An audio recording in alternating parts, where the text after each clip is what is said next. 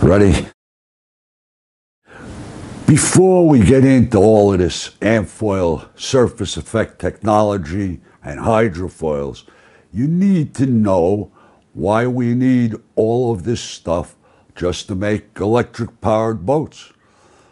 Water is over 800 times more dense than air. That means you either have to drag the boat through this molecular mud, which takes a massive amount of energy compared to an automobile or truck going down a road, or you have to lift it up out of the water dramatically and reduce the parts that touch water. It's not an exaggeration to say that a boat, it's like a Tesla automobile having to tow a 10-yard dump truck full of rock behind it every minute it's used, dragging the batteries down very quickly. For years, we've been overcoming this water density problem just by putting big engines in and pumping pollution all over the place.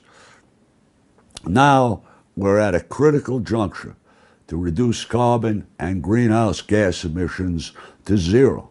And electric propulsion, it's the only solution.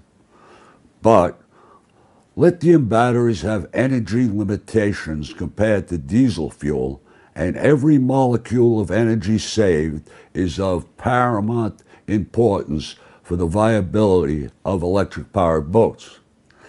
Okay, with that said, now, we've been working on this problem for over 7 years, and we finally found the solution, and it's called surface effect, or some places, planes, it's called ground effect. It's a molecular miracle that's been known since the Wright brothers. Surface effect lift requires no energy depletion and amazing no carbon emissions. Most of all, it's a documented fact of physics that surface effect creates over 235 times more efficiency in lift than any other conventional hydrofoil boat. Obviously, you need forward motion propulsion to obtain surface effect, but working with hydrofoils that lift the hull up out of the water to reduce drag, we use very, very small electric motors, which translates into less batteries, and less energy consumption. That fact then translates into more speed, more range, and less charging time. Now, how do we know this surface effect really works? During World War II, bomber pilots were trained to fly very, very close to the water if they experienced engine or fuel problems, around 50 feet. And it was found that they only needed 25% of the horsepower to maintain the same speed thanks to surface effect lift. Remember, this 75% reduction in energy consumption was accomplished by very high drag conventional airplane wings, not the low drag Amphfoil hydro wings that we're using. Besides years of in-the-water testing, here we were able to attain, at great difficulty and expense, an international patent protection in over 60 developed countries in 2021.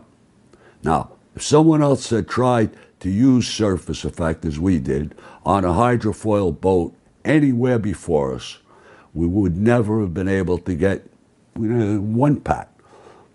You see, you actually need adequate surface area with free flow air above it and below it to obtain maximum surface effect lift.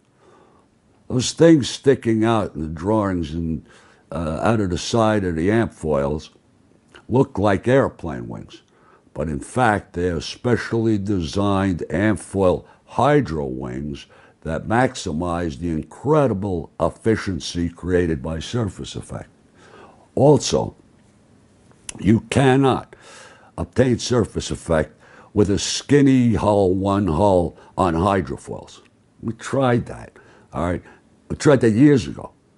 And also, you can't obtain surface effect on a conventional catamaran design, two hulls, all right, with a big cabin superstructure blocking the critical airflow over the surface. The cabins make a big mess of it.